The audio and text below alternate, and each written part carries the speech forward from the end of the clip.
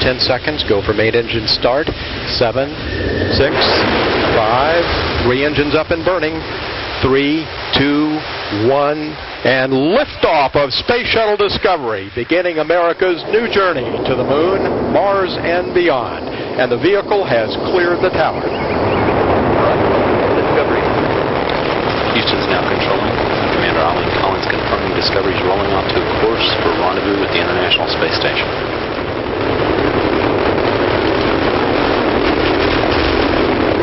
30 seconds since launch, Discovery's already traveling at 400 miles per hour. Altitude 12,000 feet. This is a view from a camera mounted on Discovery's external fuel tank. 3 engines on Discovery are now throttling down to 2/3 throttle to prepare the spacecraft to pass through the area of maximum air pressure and go supersonic.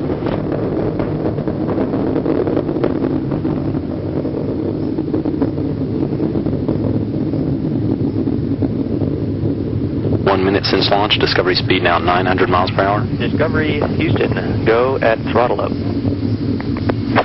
Discovery is go at throttle.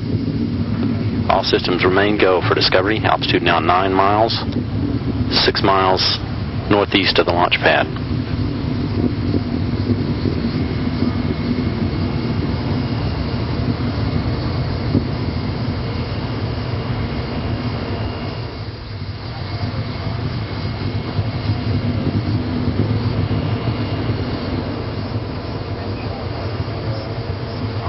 Speed now 2,000 miles per hour. Altitude 18 miles, 14 miles northeast of the Kennedy Space Center.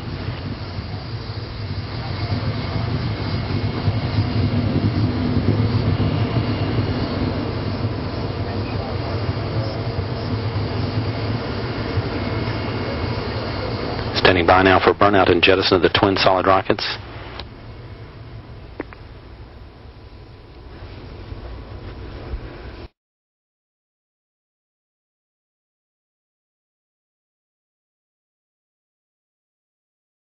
.40 miles downrange from the Kennedy Space Center.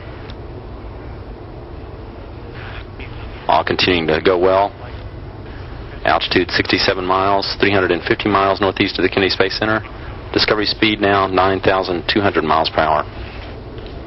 Discovery's rolling to a heads-up position now to assist its performance as it finishes its ascent to orbit.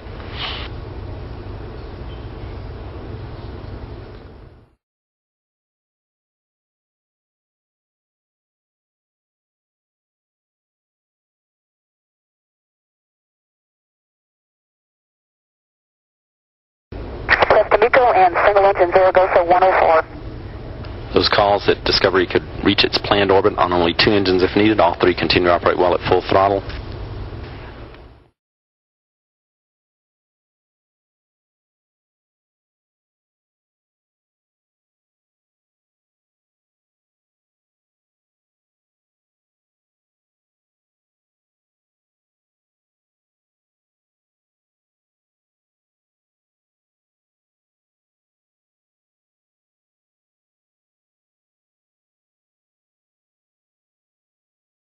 All normal with the cutoff of Discovery's main engines. Discovery performing a maneuver to fire its jets and ensure a clean separation from the tank. Discovery, we have a good plus X maneuver. Copy the good plus X. We saw a nominal MECO. Ohms 1 is not required.